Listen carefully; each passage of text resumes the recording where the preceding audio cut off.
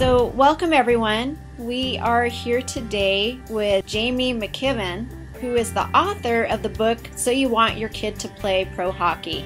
Welcome, Jamie. Thanks for having me, Wendy. You're welcome. So tell us a little bit about your background. Throughout my childhood, all I could think about was playing hockey. I would spend hours and hours in my backyard on a 10 by 20 foot concrete slab, just shooting puck after puck into a net. And hockey really kind of took over my life as I progressed through university and then eventually playing some pro.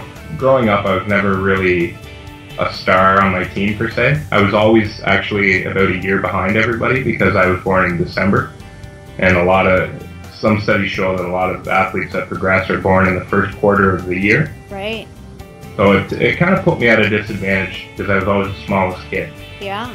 My confidence was always down, and that was something that was tough for me growing up. So as I progressed along, I always had a dream of playing in the NHL. I think everybody always does when they start.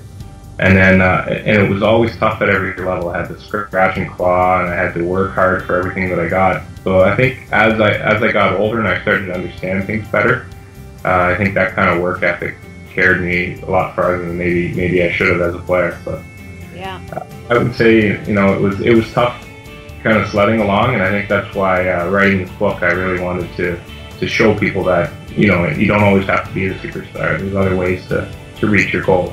When I was a kid, I read autobiographies on Wayne Gretzky and Eric Lindros and Mario Lemieux. These are players that you read these autobiographies, it's like a fantasy.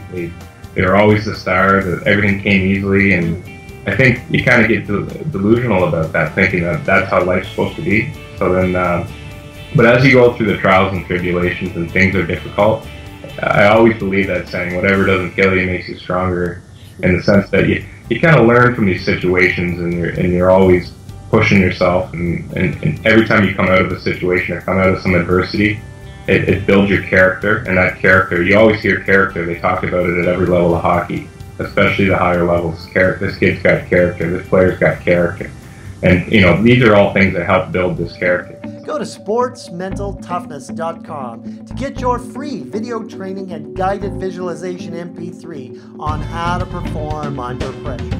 I'm Craig Sigel, the Mental Toughness Trainer.